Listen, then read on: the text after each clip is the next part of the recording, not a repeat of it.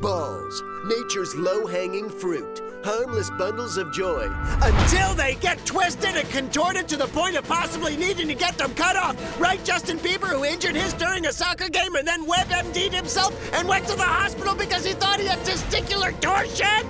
Justin Bieber only has swollen balls. Oh, we can all rest easy now.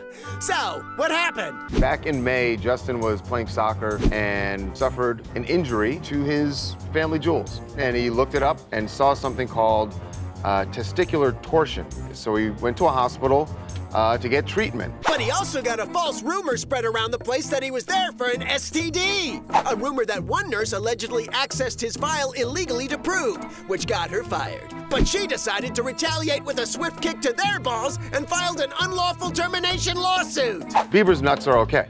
That's what's really important here, right?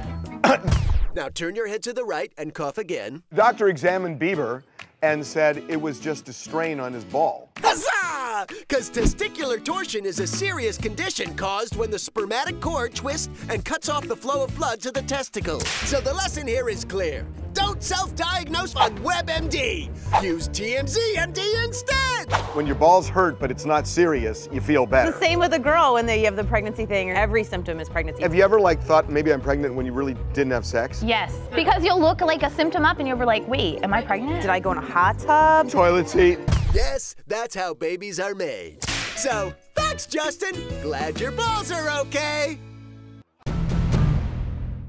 We're TMZ. If you like our vibe, click on that button and hit subscribe. We'll send you more.